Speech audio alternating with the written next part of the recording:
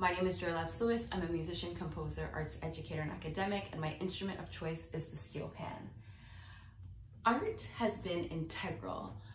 It's always been integral in my life, but especially while we're in a pandemic, but not only dealing with a global pandemic, but seeing an increase in awareness of issues around social justice and specifically anti-Black racism.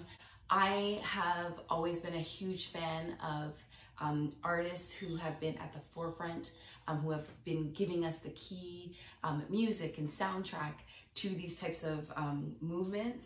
So I've been listening to a lot of inspirational music, but a lot of music that is encouraging and affirming in terms of dealing with, anti-Black racism. I've also seen art as something that has been integral to our understanding of those movements. So whether it's like key photos or watching documentaries or reading about these issues and giving us the opportunity to learn about these issues, I think that's been really important to me. And just, this has been a time where I've delved deep or like re-watched documentaries or like reread text. So I think I would say that that's how it's been impactful to me.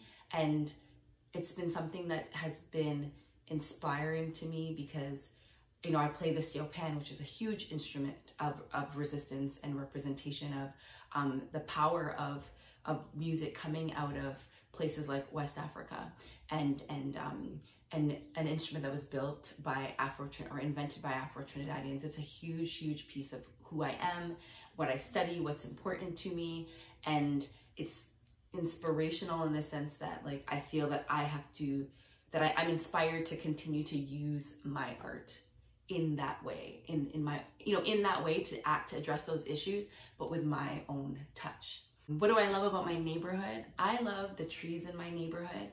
I try to take my children out for walks. I try to go for a run or for a walk myself. Sometimes I can't get out before it gets really hot. The nice thing about the sun is to kind of balance it with the shade. So that's why I really love the trees and the blossoms on the trees.